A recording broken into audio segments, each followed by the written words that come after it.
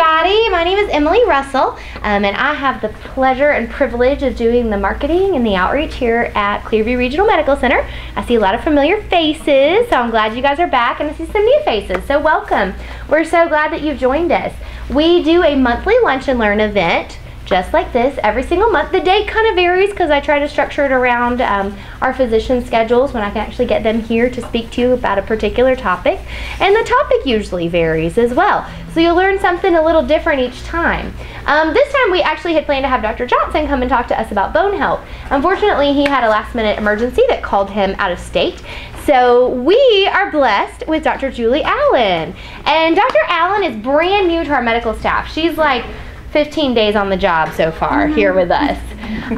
So she came to us from New York, New Jersey, by way of Augusta, Hephzibah. She was practicing down below Augusta for a while. And so we are just so blessed to have her as part of our medical staff now. She is part of our primary care network, our employee primary care physicians, and her office is located over on Breedlove Drive, just across from the old hospital. So how many of you guys already have a primary care physician that you identify with? Okay, most, but not all. You know, the interesting thing is I find that so many adults, we neglect our health, and we neglect to have a primary care physician that actually works as that gatekeeper for all of our medical information. So Dr. Allen is a primary care physician. She specializes in family medicine, so pediatrics all the way to geriatrics, and she's currently accepting new patients if that's something that you might be interested in. So without any further ado, I will just turn it over to you, Dr. Allen. Thank you so much. Absolutely. Oh, you're so sweet. She gave me such an awesome introduction. So I'm happy to be here. And the presentation topic I selected was heart health, pretty much. So basically going into what's heart disease and what can we do to prevent it, and kind of going into exactly how does heart disease start and what do you expect if you might have symptoms of heart disease. So the heart is the organ that's responsible for all the blood flow to the rest of your body. So if the heart is unhealthy, vital organs may not work as well, such as the brain, liver, kidney, muscles, etc. It can be very uncomfortable for someone to be living with heart disease or to start experiencing the symptoms of it. Usually, you know, the patient will present with, you know, symptoms of feeling very tired. A lot of people know of the chest pain, but it's more than that. Feeling tired, dizzy, just not really yourself. So over time, if you have worsening heart disease, it can affect the rest of your organs, and that's when you have that overwhelming sense of just feeling tired and not yourself. And some people even tend to act strange if they're not having enough of that blood pumping effectively to each of your organs or to the rest of your body. Okay, so what is heart disease? Heart disease is the disease of the vessels, the arteries supplying blood to the heart. So the vessels that we're talking about are the arteries. Now when we're talking about this type of vessel disease, the most common form of it is atherosclerosis, okay? So atherosclerosis, have you heard of that, what atherosclerosis is, or it's kind of a new term, or it's just kind of been thrown around? How many people have heard of it? Kind of, sort of, okay. So basically, atherosclerosis is fatty buildup referred to as plaques, which are deposited in the arteries. So over time, it might just start off as something very small, fatty deposits that build up either from having a very unhealthy diet for most of your life, and also having high cholesterol and even smoking. So these can get larger, larger, larger, and it makes it very difficult for blood to flow to those very important areas of the heart. And you know the heart is a muscle. This is what keeps blood flowing to the rest of your body. So you need enough of that good blood with that good oxygen supply flowing to the heart to make it work more efficiently.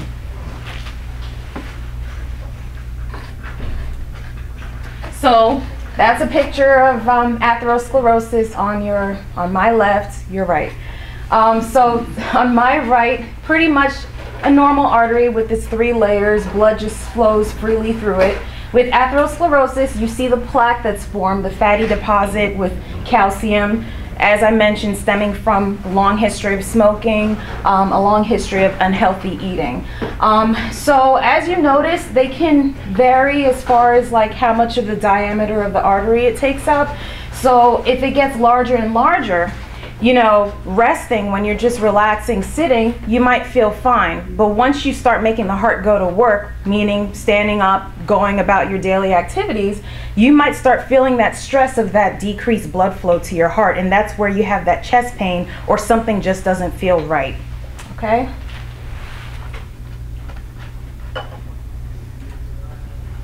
So that's a picture of the heart. No need to memorize like the vessels and the structures, but you know there's smaller vessels going to those important areas of the heart.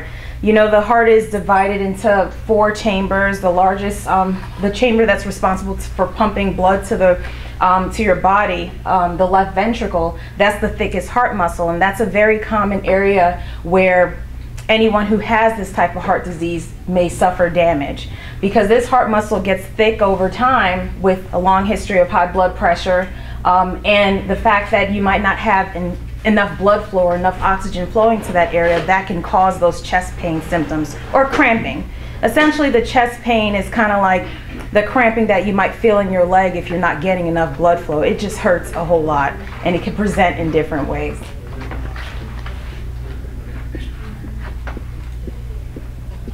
Okay, so atherosclerosis ultimately compromises blood flow to the heart. So over time, you'll end up with decreased blood supply to those specific areas, and someone might struggle with chest pain, feeling tired, fatigue, something just feels strange. Some people end up getting some shoulder pain. I know that, you know, when you think of a heart attack, you think of that chest pain, feeling dizzy, or pain radiating to your shoulder. That has to do with the way the nerves are involved. Usually you have this pain kind of radiating to your shoulder or to your jaw. It's referred pain. It has nothing to do with pain, you know, injury to that specific area. That's just kind of the way our body works. But someone may be sitting down, resting comfortably. If they've had a long history of this atherosclerosis or this decreased blood flow, they'll start getting pain, you know, just out of nowhere. You don't even have to work your heart that much, you know. But of course, if you have these chest pains and you say, for example, you're seeing a cardiologist already, they've put you on these medicines to help you, and that medicine is not helping you at that time, you need to seek treatment immediately just to make sure you're not having a heart attack.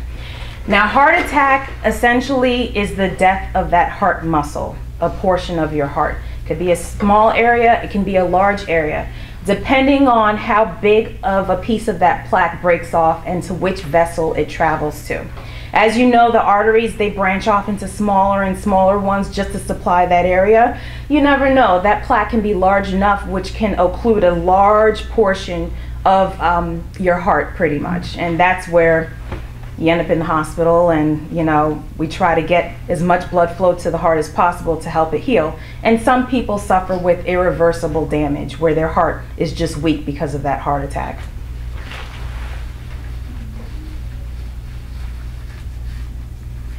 Okay, so if you're having symptoms of the disease, discuss it with your doctor or healthcare provider. What they'll do is they'll assess your symptoms, ask you tons of questions, review your history, and they'll determine if it's likely related to heart disease. Usually from that point, they'll recommend a test, typically a stress test. They might do an ultrasound of your heart just to kind of see how your heart is pumping. If they find something abnormal with that, they'll usually refer you to a cardiologist. Sometimes they'll go ahead and refer you to a cardiologist so that they can assess and see if this is truly cardiac in nature. It could be something else. Chest pain can be from anything, acid reflux, you hurt yourself, you fell sometime, but it's better to be safe than sorry. Always see your doctor about these things. Some medicines may be prescribed to help keep vessels open and to help with the heart rate. So there are medicines called beta blockers like metoprolol, carvedilol. That's usually helpful in slowing down your heart rate a little bit so it doesn't have to work that much and so that it can pump efficiently over time. Therefore, ultimately, you won't be having like those chest pains associated with like that decreased blood flow. This is typically for those who struggle with heart disease.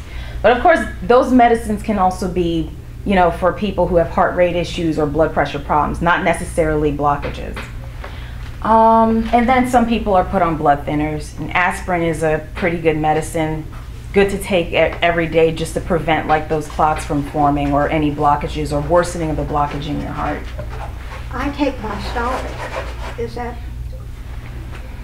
medicine for the heart? Yeah, it's medicine for the heart. Ultimately, these medicines that are prescribed, they typically prevent the heart muscle from getting so thick. They also decrease the heart rate over time, just to help the heart pump more efficiently. Also, if you have any, like a history of the atherosclerosis or you've had a heart attack in the past, they found, like researchers found, that if you decrease the heart rate, you're not going to have as much of those symptoms that you used to have, and you're not likely going to have another heart attack in the future or worsening of your symptoms. So they're pretty good. Okay, so who should be concerned about this? Everyone, all ages should be concerned, but there are those who should pay close attention. So the ones I'm referring to are people who have those risk factors: diabetes, high blood pressure, cholesterol problems, anyone that's had a history of smoking, which I'm going to get into in a second. So hypertension or high blood pressure, those with high blood pressure, the heart muscle gets thick over time with many years of blood pressure problems. It makes it hard to pump effectively, plus there's more demand for oxygen on the heart muscle itself.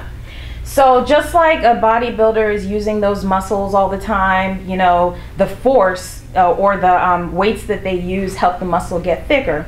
The weight for the heart is basically the blood pressure. It has to pump a good amount of blood against so much resistance from that high blood pressure. It'll get thick over time. And what happens? You need more vessels. You need more oxygen, you know, for that area of the heart so it can pump effectively. Another problem with the heart muscle getting so thick, sometimes it becomes stiff over time where it's not letting out enough blood out of the heart. You need the heart to pump in that nice rhythm. If it's stiff, it just it's just all bulk and no, you know, no dew. So that's just something to think about with high blood pressure. And then of course there's diabetes. Everybody knows it as like the sugar disease, but we physicians, we look at it as a vascular disease. It will affect your vessels over time. Not the large vessels, but the small vessels. That's why we have these eye exams, just to make sure your vessels and your retina look fine.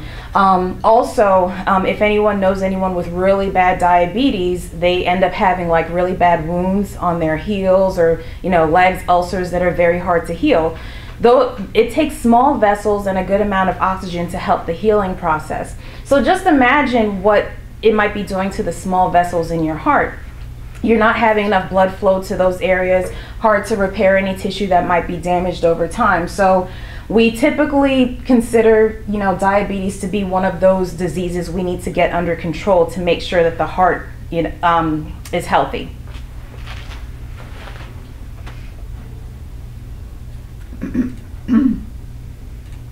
Okay. And then anyone who has a family history of heart issues, anyone who's had a heart attack, anyone who has had heart failure, you know, that's a red flag for us physicians, because then we look into those risk factors, which is diabetes, high blood pressure, and high cholesterol. Cholesterol plays a role because, as I mentioned earlier, this is directly involved with the development of plaques in your heart, or in the vessels of the heart. And then being heavy, being obese, that is typically associated with high cholesterol and high blood pressure, because you've got to pump enough blood to the rest of your body, and if you're larger, you need typically a, you know, larger oxygen supply. Okay, so what can we do to help our hearts be healthy? So everyone should do this. Eat healthy, exercise regularly, reduce stress, drink plenty of water. It sounds easier said than done, but I typically tell my patients, I kind of target the problem areas for them and figure out a way that we can incorporate that aspect of the healthy lifestyle in their life. So when I say exercise regularly, I'm not expecting you to run a marathon. I assess what you're doing on a daily basis. A lot of people, typically nothing really. So, you know, I'll suggest maybe dancing around in the house for like 4 or 5 minutes. Some people like to dance. There are others that have bad knees. I ask, do you dance a little bit? You know, are you doing a lot like with your arms? I just come up with some exercise, because ultimately the definition of exercise is basically keeping your heart at a certain rate, an elevated rate for a good amount of time. And that over time helps the heart pump more efficiently, so that when someone is just sitting at rest, it doesn't take that much effort, meaning a higher heart rate, to get blood to the rest of your body. So it does make your heart healthy over time. I lay in bed and do mine in the morning and at night before I go to sleep, but just lift my legs and arms, and that's fine. That's completely fine. It's helped me a lot. Yeah, it gives you more energy. You feel relaxed. You're not tired all the time. Initially, you'll be tired once you start exercising, but maybe after a couple of weeks, you'll start noticing that you have a little bit more energy, and you're working some of those muscles that, you know, needed some working. So, does it help you sleep too? Yes, it does. Yeah. Exercise does help you sleep. So, okay, so exercise, as I mentioned, helps make your heart more efficient, so that you could pump more blood to your body, as a result lowering your blood pressure over time. That's why they associate exercise with lower blood pressure. So examples: start with walking, maybe 5 to 10 minutes a day, then gradually increase to about 30 minutes. Join a walking exercise group. This will keep you motivated. Some people find certain exercises boring. Just challenge yourself. Start off, you know, as low as possible, maybe 3 minutes. I'll play my favorite song at 10 o'clock, and then I'll try again, you know, with this song at, I don't know, 6. Just pick a time and make it an appointment for yourself, just like your doctor's appointment. I need to do this time so that I can feel good. So I just included a picture of a family, the healthiest family in America, pretty much.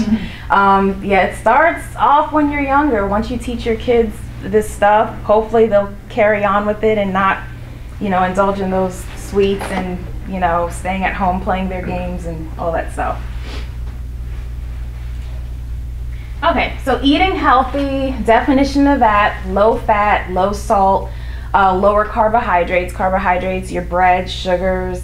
It helps with cholesterol, high blood pressure, and diabetes. So you talk to your doctor about it. So depending on what your health status is, if you have problems with your kidneys, or you're on blood thinners, or whichever it may be, there's a specific diet that your doctor typically wants to follow. But honestly, this goes for everyone. Yeah. My kidney doctor's prescribed a salt pill to keep my salt up to a certain level. How am I to know how much salt and how less of the salt? Because it has certain side effects. But it is doing what it's supposed to, this pill. Okay. And, yeah, they're a select population. I mean, is that, certainly if he prescribed it, it doesn't affect the heart. It's too much salt, does it?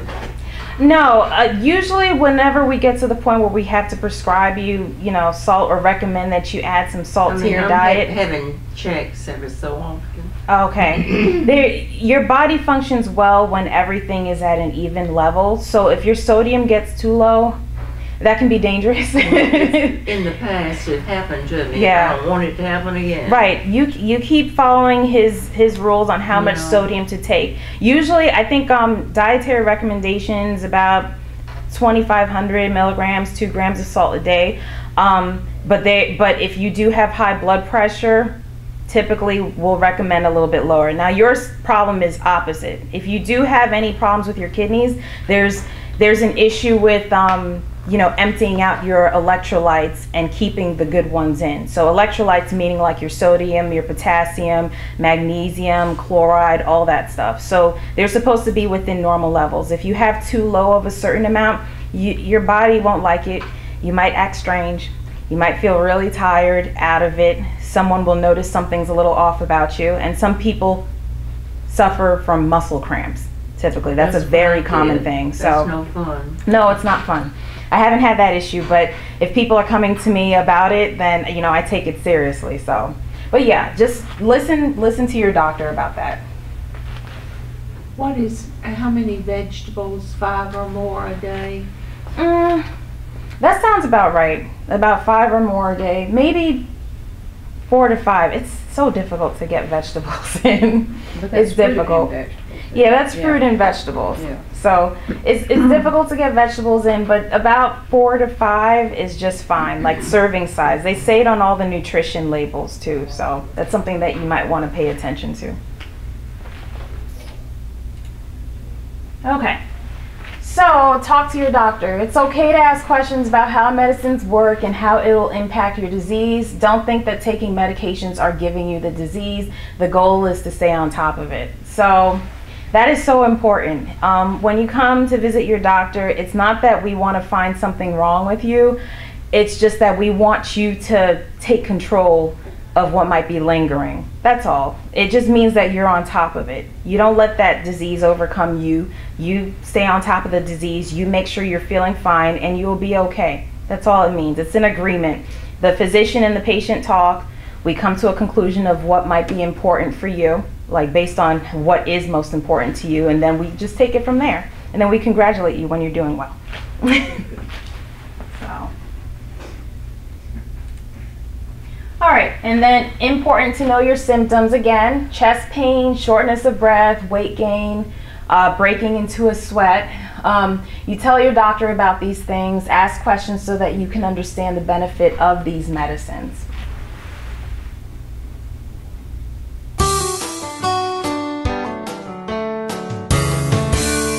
Hi there, I'm Emily Russell, Director of Marketing and Business Development at Clearview Regional Medical Center. Thank you so much for tuning in with us today. As always at Clearview, we are looking for ways to help you and your family make better health decisions and just to become healthier.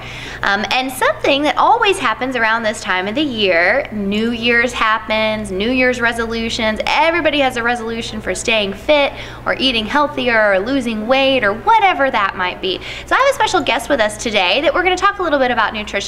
This is Ms. Kenna Glick, and she is a registered dietitian and a certified diabetes educator, and recently started with us here at Clearview. We're so excited to have you on the team. Thank you, Emily. I've loved being here so far. I'm looking forward to some of the things that Clearview is going to bring in terms of nutrition and wellness for the community. Absolutely. So in terms of wellness, what kind, do you get an influx of calls this time of year for people wanting to lose weight or for getting nutrition help, or do you think that people are asking their physicians about that? Absolutely, absolutely. I mean, I think traditionally this is the time of year where those New Year's resolutions, everybody's thinking about wanting to be healthier, and one of the things people often think about is eating healthier because they've just gone through 6 or 8 weeks of eating a lot more unhealthy due to the holidays. Right, and I would assume with winter time, I know for me, if I'm inside all the time and not outdoors working, then, I just want to eat a pot of chili or, have something warm and have good comfort food. So it's important to keep those nutrition guidelines in the top of your mind as you're eating through after the holidays and into the new year. So as far as nutrition goes, what are kind of the basic guidelines right now for a well-balanced diet? I mean, I know back in the day there was the food pyramid, or, what's kind of the newest, latest, and greatest thing? Right, so currently the recommendations are really based around what's called My Plate. ChoosePlate.gov is a great website to go to get more information on that, but it's really taking that old food guide pyramid and putting it more in a plate model so that we really have an easier way of understanding what should my plate look like, what variation of food groups and the portions of each of those food groups. Very good. So what should our plate look like? That's a great question. When you sit down and eat a plate, really you want half of that plate to be fruits and vegetables. Lots of nutrients, but not as many calories as come from some of the traditional things that we tend to overindulge in.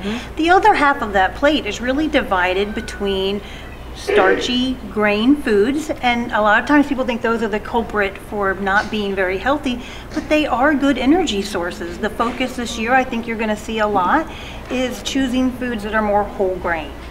Having the breads and the rice and the pastas, but letting them be kind of in their original whole form. Yeah. And then the final fourth of that plate is really your protein sources, whether those be animal-based, such as meats, or more of a plant-based protein, which I also think you'll see more of a push-up for this year, beans, nuts, and seeds. Because you hear about so many popular diet fads out there. You know, I mean, there's a diet that's going on every time you turn around, whether it's cabbage soup or grapefruit or low carb or no carb, you know, all these different kind of diets.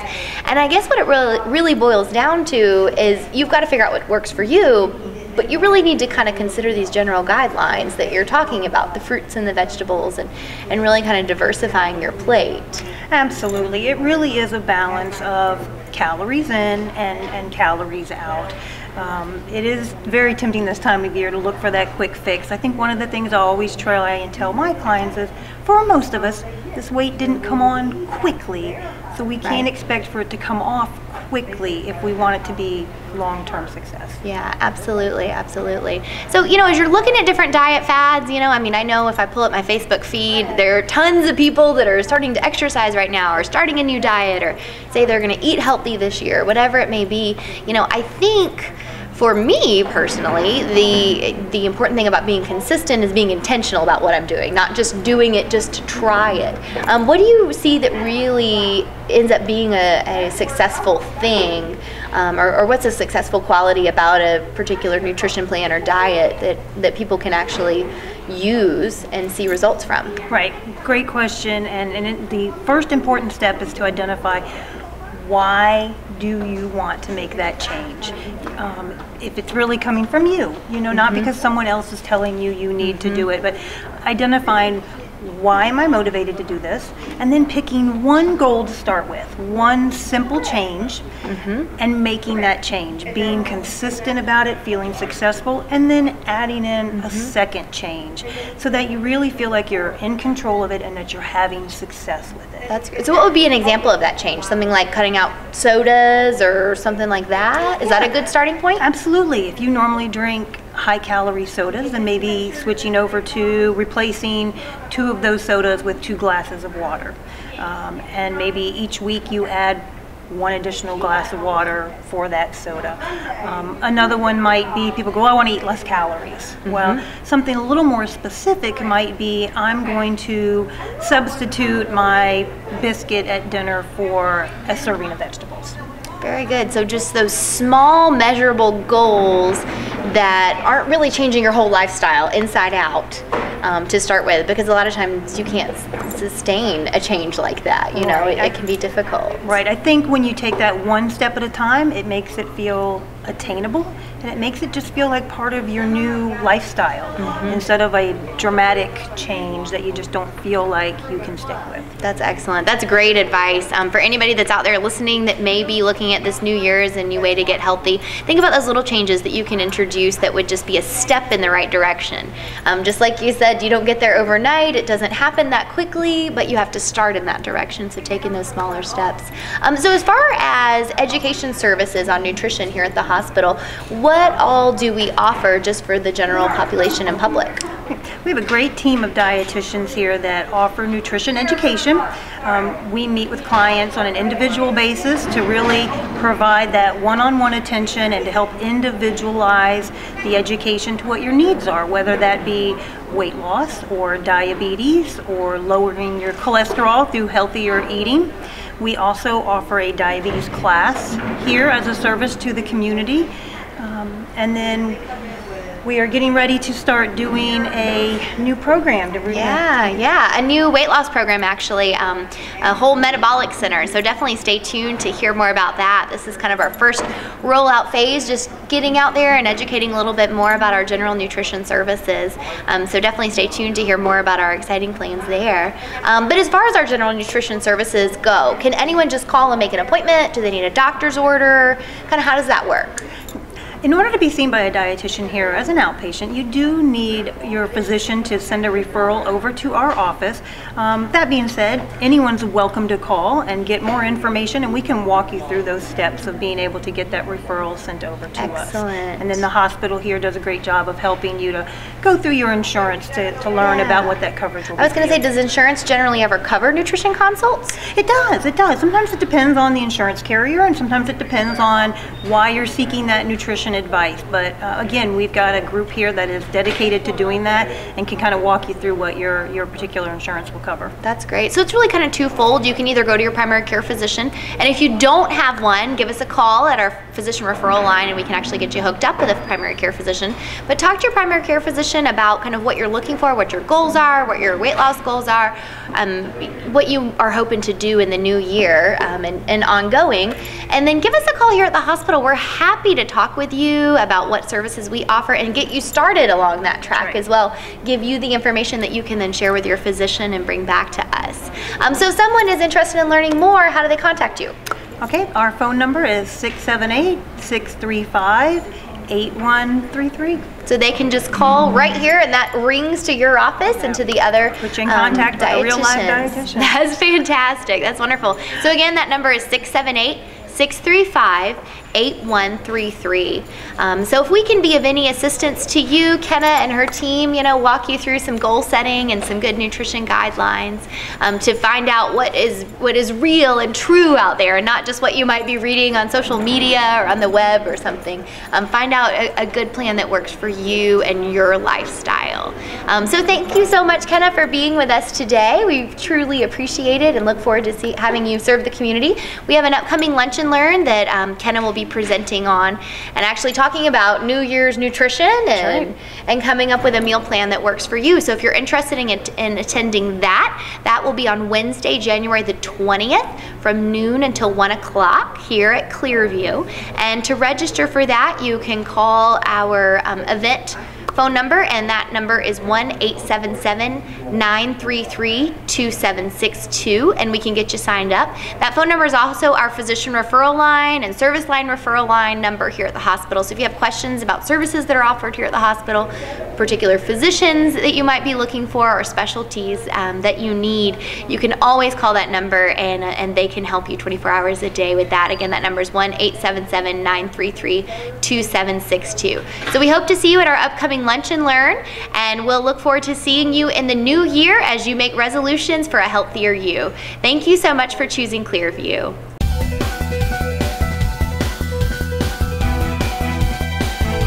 Hey, I'm Isaac with Reboot Computer Company, and we're going to give you the Reboot Tech Tip today.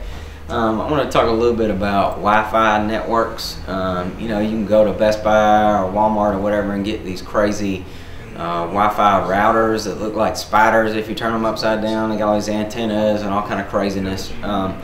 Those things look cool, and they do a lot of cool stuff, but a lot of times when people go and buy those things, they think that that's going to give you better range. So like you put it in your house and you're like, oh yeah, it'll cover my house and the next door neighbors and all this stuff, and it's just not the case. The Wi-Fi signal has a hard time going through walls, and you may get through a wall or two, and then, or a floor, maybe two, maybe, but that's about the extent of your range that you're going to get. So like we have a customer that went out and bought one and just didn't cover his whole house, and he was upset. And, so what you can do if you have a big house or if you have a big business, there's a couple things you can do. Obviously the best answer is to run cable everywhere. That's always quickest. It's just quicker than wireless. It works better. It's more secure. All that stuff. So if you can run cable, that's the best idea, especially for businesses and stuff like that. If you can't run cable and you still need to have Wi-Fi all over the place, you can do what's called Wi-Fi extenders or Wi-Fi repeaters. And basically what you do is you install your router, and then you install this Wi-Fi extender, and it hooks up to the signal coming from the router, and then it rebroadcasts it. And so if you have that little box in another room, it'll rebroadcast in that room, and it may cover another couple rooms or another floor or something like that. and that'll help you out. But again, the best thing to do is always to run cable. You know, I think most houses though these days don't have places where you can run cable, so Wi-Fi is definitely the answer. But anyway, so don't go out and buy that $300 router. You can get you like a regular one for 60 bucks or whatever, and maybe a repeater for 20 or 30 bucks, and that'll help you out. That's it for today. I'm Isaac Rhodes, giving you the Reboot Tech Tip.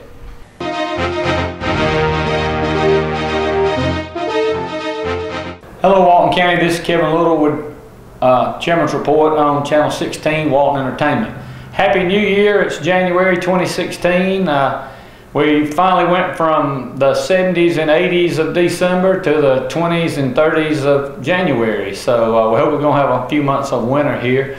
We've just completed, last couple of weeks, we had close to 14 inches of rain in different areas of the county. Actually, most of the areas in Walton County had somewhere between 10 to 14 inches of rainwater, and a lot of roads pipes were carrying it to the capacity, and even some had water across it. And a lot of people that have moved in over the last several years realized that their area in their yard, their low spots, caught a lot of water, and water may even stood and got under your house. And so it's one of those situations where, you know, our pipes were acting like they were supposed to, moving the water across, and we only lost Hestertown Road, which is on the southeast end of the county, down between Union Chapel and Ebenezer. That don't really know what caused that pipe to fail, but it did, and it blowed the road out down there. South Cross Lane and North Cross Lane up near Bowl Springs and Providence Club, those two roads generally do go under if we have a major storm event or rain, because they're still dirt roads, and one of them runs right along the Appalachian River, and the other one is over at the beginning of the Alcovy River. And so those areas there just have never been really upgraded because of it being a dirt road and still there. But all in all, our road crew's done very well to keep the people traveling. We monitored them 24 hours as we were going into the holidays there, Christmas Eve, Christmas Day, and even around New Year's Eve there, we were still having a good bit of rain here. And so I want to commend our public works crews that worked throughout the night and worked to keep you traveling and keep you going here in the county. And as I speak on the rains, I anticipate some snow or ice or something like that coming in January or February, and so keep monitoring the local TV, local Facebook sites. We'll be updating you what's going on there if we do have any kind of closings or anything out like that, because you know, it's January, February generally here in Georgia, and it is probably some of the coldest times that we have, and we will update you if we have any snow or ice.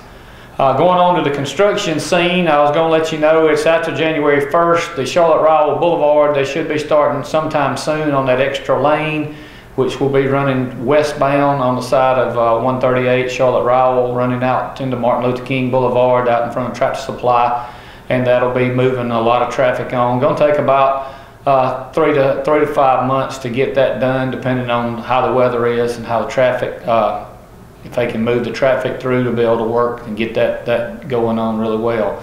I think that will make a big difference on a lot of the volume moving from the 138 end off of 78 through that little intersection out there. But as you know, Moe's is opening there, Dunkin' Donuts is opening. I hear there's going to be a Firehouse Subs, and even Burger King at the end of the Walmart parking lot. So, you know, there's going to continue to be delays, continue to be a lot of cars in that area right there at 138 and 10, because there's just not enough area to move your cars. The City of Monroe and Walton County and Georgia DOT are evaluating to see what other areas we can improve right there to try to move people through, try to signalize, do timing on the signals to try to help you. So just don't get frustrated. It's just a volumes deal there. I come through Loganville on Monday this week, and on 78 coming from Snellville, I had to set through 3 traffic signals right in downtown Loganville just to get through. So, you know, that's one of the things of a lot of people coming. We're gonna have some growing pains, and that's some of them. But we are be mindful that we are working on that and looking at what we can do to make things go forward. And on another note, I want to talk a little bit about Hardlever Creek. Hardlever Creek Reservoir, as I've showed you pictures of, is on the south end of the county, down right out from Social Circle.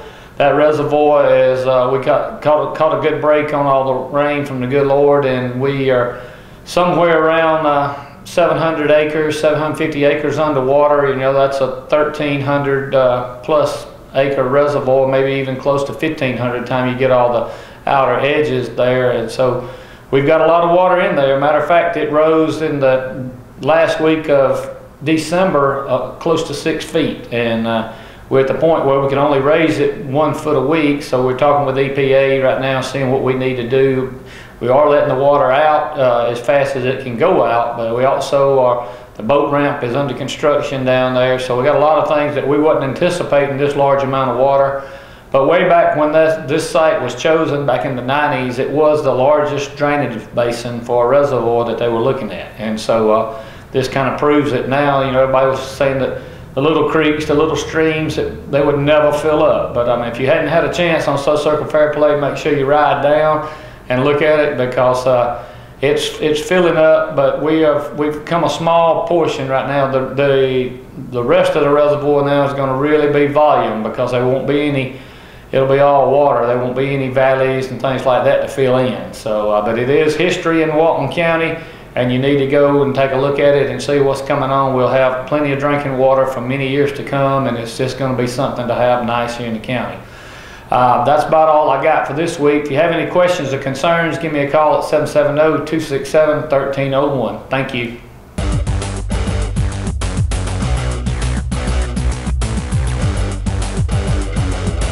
Hello, this is Jody Johnson. I'm here with the Recreation Report. I do want to announce, give everyone a Happy New Year. Hope everyone had a great Christmas, and look forward to the new year coming up.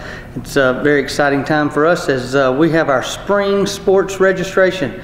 I know the weather was great in December. It felt like spring, and now this cold front's come in and it doesn't feel like the spring weather, but it's time to register for your spring sports, which is your baseball, softball, soccer, track, and field. So if you want to participate in any of those programs, registration is going on as we speak, but hopefully you can go and to the Velker Community Center, and they'll still have a spot for you. So as soon as you see this on the air, please go by there, give them a call, and see if they have a spot for you to sign up, because we don't want you to miss out on the spring sports this year. And that's ages 4 through, I believe we'll go to 16 with the baseball, and then the softball somewhere around 14, 15 years old is the max age. But we also start at 4-year-olds for that. We have a little co-ed league in the 4-year-old division that play on Friday nights. And then in the soccer, we have a U6, which is your 4- and 5-year-olds, and that also goes all the way up to the U16-year-old age group. So make sure you get in and sign up. Also, that track program, it's a great small program that we run over at the Old Monroe High School track, and they run 3 days a week, usually Monday, Tuesday, and Thursdays, and they have 6 or 7 track meets. It's a good way to introduce yourself to running and getting fit, some of the track and the field events as well, the softball throw, the long jumps, and that sort of thing. So it's a good introduction to that. It's a good way to stay in shape or to get into shape. There's no, as any of our sports are, you don't have to have any prior knowledge of the sports. We try to get you in there. Some of our volunteers try to be good role models and then somewhat teach you the basics of the game, and that's what we offer here at the Recreation Department. And the fees are always fairly low. They range from $45 for some of the younger stuff all the way up to $75 is the maximum fee that we have for most of our programs. So still very inexpensive for what you get. It's the best recreation in town that you can get for your athletic program. So it's a great deal.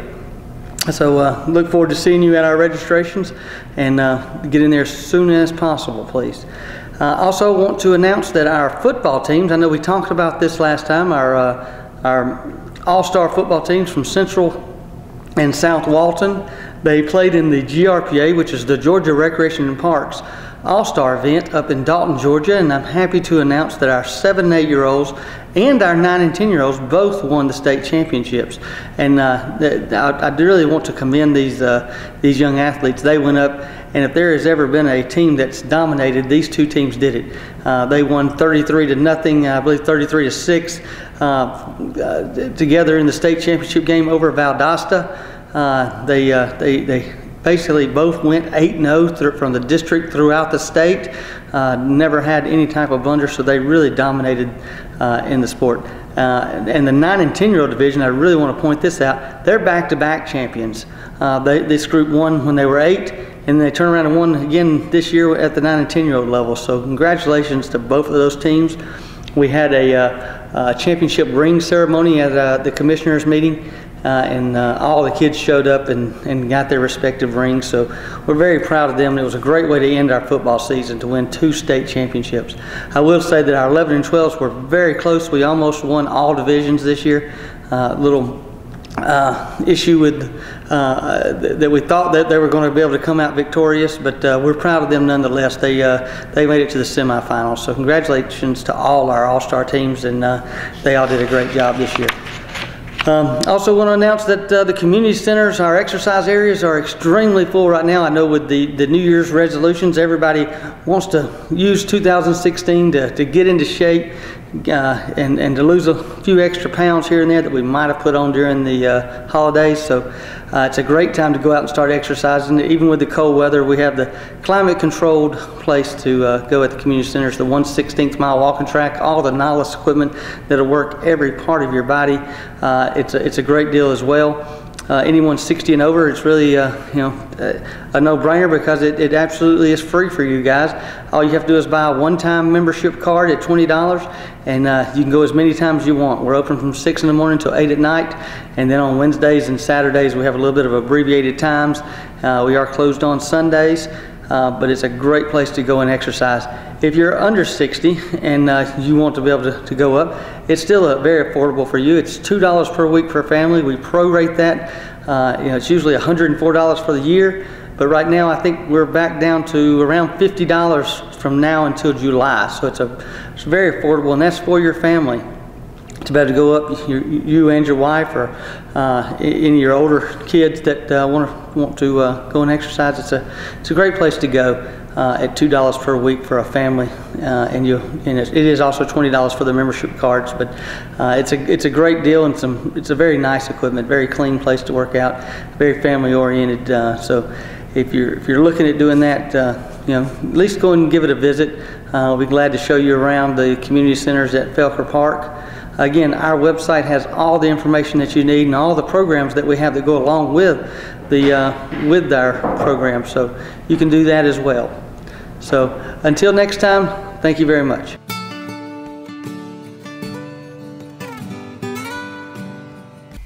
My name is Joel Burnsett, and I'm the Walton County Extension Agent and County Coordinator here in Monroe, Georgia, with the University of Georgia and Walton County. First of all, I want to say welcome and Happy New Year 2016. We here at the Walton County office are excited for a fresh new year, and we're looking forward to helping you with any of your lawn and garden needs that you may have, questions or concerns. So January is kind of a dead time of year for us. There's not much going on out in the garden world, lawn world, so I only have a few tips for you today, but maybe these will help you out in the following weeks. First thing I want to talk about is so now we've had some really warm, unusually warm temperatures in December, and now we've gotten really cold here in the first part of January. So keep an eye on the weather, and if you have any prized plants outside, just keep an eye out for frost or freeze. So you can either bring those plants in, if you can bring those plants in, that'd be a good idea. Move them into your garage or inside your house somewhere. If you're not able to move those plants in, it's a good idea to try to cover them with a thin sheet of some sort. You don't want a sheet that's too heavy that could break the plant or bend it permanently, but something that can lightly cover that plant and just keep the frost off the plant. That would be a good idea for any plants that you have in your yard that you don't want to die from the freeze. The next thing I have is, so coming up in the following weeks around February, is time to get out and prune your grapevines, so your muscadine and scuppernong vines. That's the time of year to prune them, and then also fertilize them. I don't have a one-time recommendation for fertilization for the vines. It's depending on the variety, and it also depends on the age of your vine. So if you do have a scuppernong or a muscadine vine that you want to prune and to fertilize for the coming year, give me a call. I can either come out and take a look at it, or you can describe it to me, and then we can give you specific recommendations on how to properly fertilize your vine for the coming year. And the next thing coming up too is not in February, but around March is time to fertilize any pecan trees that you may have. So if you're a backyard pecan gardener and you have a few pecan trees and you want to give them the nutrients they need, March is the time of year to put out fertilizer for them. And the same goes with pecan trees as the grapevines. It depends on the maturity of your tree, and it also depends on the circumference of your tree, how many pounds of fertilizer to put out. So same thing there. If you think that you want to fertilize your pecan trees, give me a call, and I will give you the specific recommendation depending on your tree. And as always, now's a great time to get out and to get those soil samples in for a soil test for your garden coming up in the spring, because even though it's January, it'll be time to get out in the garden, start working, plowing up the garden and getting everything ready for the coming spring. So now's a good time to come in, get your soil sample bags. They're $6. They're fairly inexpensive, and they will really help you out with your garden and letting you know how much nitrogen and things like that to put back into the ground. So now's a good time to get that going. And as always, give me a call, and I'm always happy to help you. Our number here at the Walton County office is 770-267-1324, and you can call and ask for Joel, and I'll be happy to answer any of your questions. Thank you, and Happy New Year.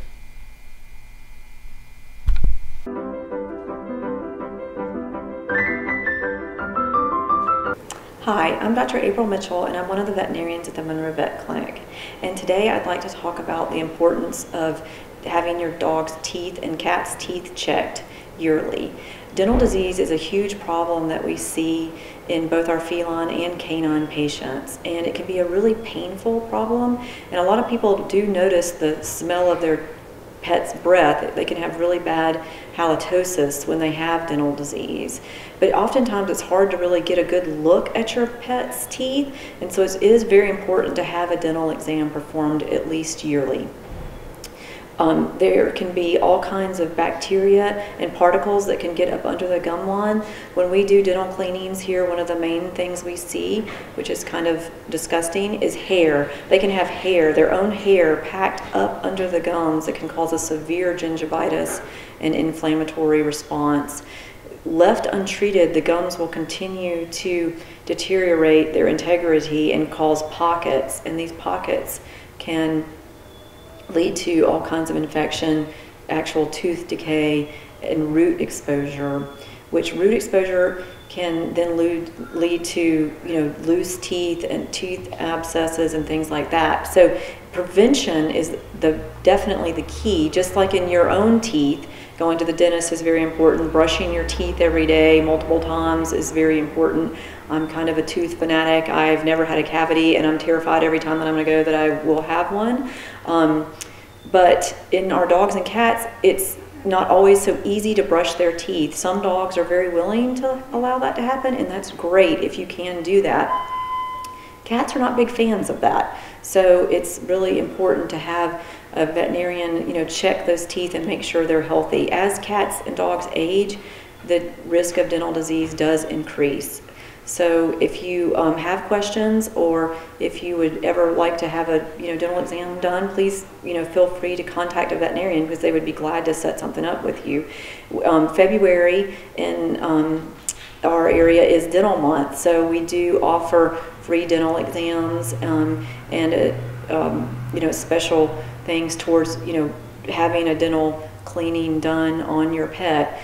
In dogs and cats, you can't just do a professional dental cleaning without them being under anesthesia. So anesthesia is part of that process. So it is really important to have your animals monitored and have their teeth cleaned, before you have an emergency tooth abscess, because it is really painful. People that have had a toothache before can understand how painful that could be. So imagine you have 6 teeth in your mouth that are all hurting like that.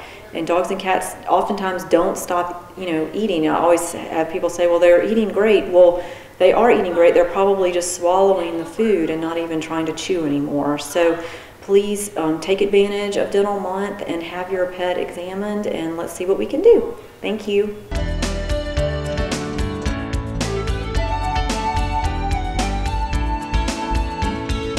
Hey there, thanks for tuning in today. As always, we're going to show you some of the dogs and cats that are available for adoption here at Walton County Animal Control. We had a really warm December, but it looks like that cold weather's finally in on us and probably going to stay for a little while. So you need to think about your pets during this cold weather. Maybe you have a dog that's chained out in the yard. Go ahead and start bringing them in the house for the winter. We do have local ordinances that you cannot tether or chain up your dog during weather advisories, and last year unfortunately we had to give out several tickets. Neighbors would see their dogs out during those ice storms, take some photos, and we would come out the next day and issue a ticket. We'd rather not give the tickets, so just do what's right and bring your dog indoors. If your animals are outside, make sure that you've got warm shelter with bedding inside. It's best to use straw or hay inside. If you put blankets in the doghouse, they can get wet and then freeze, and it's not really helping the dog out at all. But the best place is just bring the dog inside the house during this cold weather. Don't forget about your pets. Ice buckets will freeze, water bowls will freeze, so make sure you check out that they have fresh food and water at all times too. Just think about your pet. If it's too cold outside for you, it's probably too cold outside for them, so bring them in the house where it's warm. Maybe you don't have a dog or cat and you want to add one in 2016, you can come to our shelter and see what we have available. We're going to show you some of those now, or you can window shop at waltonpets.net. Here we have a Cocker Spaniel. It's a male. He's already neutered. He's believed to be between 7 to 9 years old. He was picked up in the Loganville area, just looking for a good home. We have a male. He is a lab mix, but he is brindle. He's probably about a year or two and he's already neutered. Gets along with other dogs, very sweet. He does have some hair missing on his back, but we think it's probably either from the diet or possibly allergic to fleas. He needs a home fast. This is Cassie. She's a Border Collie mix. She's approximately 3 years old. She's already spayed. She's a very friendly girl, and she would make someone a great pet. She just needs someone to love her and give her a good home. This is King. He's a Chihuahua mix, probably about 4 years old. He's a really sweet little guy. He's got lots of energy, as you can tell, and he just needs someone to give him a good home.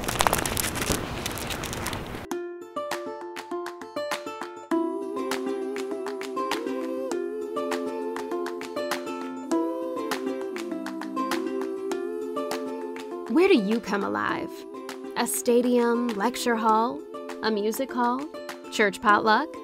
This year, you have a new spot, walkgeorgia.org, a free website that provides you with all the resources needed to get your heart rate up and body out in your community. Sign up and receive individual or group fitness tracking, fitness demos by certified trainers, recipes, and a guide to resources in your Georgia County, all in one easy-to-use site. When you move more, you live more. walkgeorgia.org.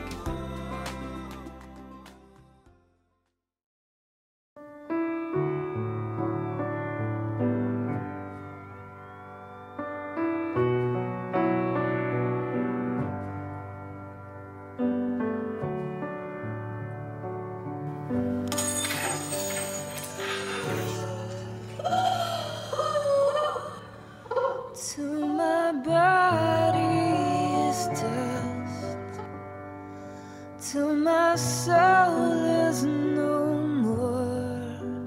I will love you, love you.